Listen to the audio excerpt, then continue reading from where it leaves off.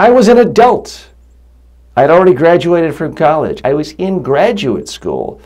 I took a public speaking class and I didn't get an A or an A minus or a B or a B minus or even a C plus. I received the grade of C, perfectly average as a public speaker. And yet, what did I do? I went on to give the I Have a Dream speech, something considered by most historians to be the greatest speech of the 20th century. My name is Martin Luther King, Jr. Folks, to me, Martin Luther King, Jr. is wildly motivational for many, many reasons, but one of the least talked about aspects of it is how he progressed as a public speaker. Again, there's this sense of, oh, he's a natural, oh, he was always good at, well, no. Even as an adult, he wasn't particularly good. Look at his grade in seminary. He received the grade of C.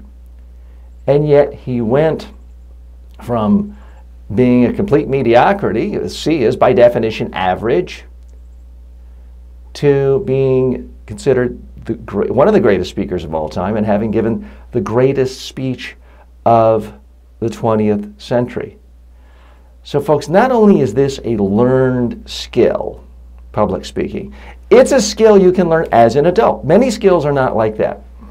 If you have never in your entire life picked up a golf club, and you pick up a golf club at 23, well, there simply is no precedent of someone doing that and getting to the upper echelons of professional golf.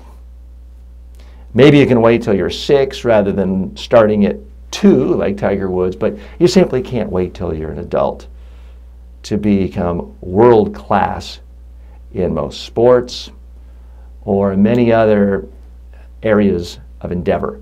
Public speaking is different. You can actually go from bad or average as an adult to the point where you are great.